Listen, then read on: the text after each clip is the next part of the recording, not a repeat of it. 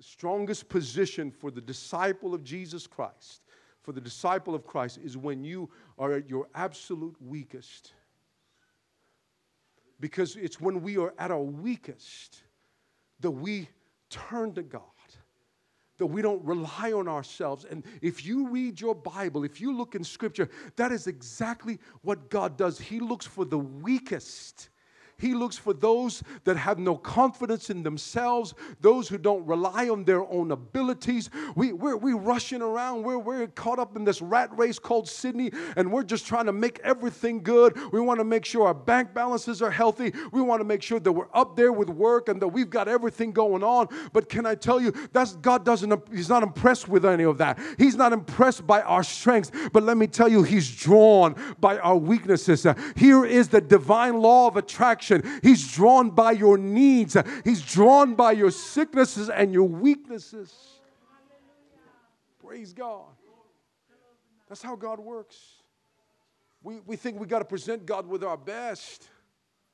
No, we just present God with what's there, with an honesty and a transparency.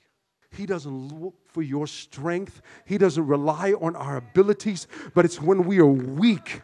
Amen. This is the divine law of attraction. He looks for what we don't have. He looks for those that are in need. And it's only when we are in need, amen, that we call upon God. That God, I can't make it without you. I can't do this without you in my life. Amen. And if you are sitting here today and you are in that position where you have a need and you're full of faults and failures and you've got weaknesses and you've got shortcomings, let me tell you, you are the number one candidate for Jesus Christ to intervene in your life because He's drawn by your needs.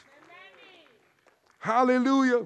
That's why none of us came to God and when we were at our zenith in our lives, when everything was going great, when our life was fulfilled. Most of us, if I could dare say all of us, have come to God because there was some crisis in our lives, because we had a need in us that we knew that no man could meet those needs. And so we turned to God. We looked to Him and He came through for us because when we were in need. And I'm simply saying to you today, we can't ever lose that. I don't care how successful you get in your business or in your job or in your ministry. We can't ever lose our reliance and complete dependence on God. Amen. I pray every time before I get up in this pulpit, Lord, doesn't matter how long I've been preaching, I still need you. I can't speak without you. It's just me. It's just my head knowledge if it's me. But you got to speak through me. It's through your anointing. For His word said it's not by might, it's not by power, but it's by my Spirit, saith the Lord.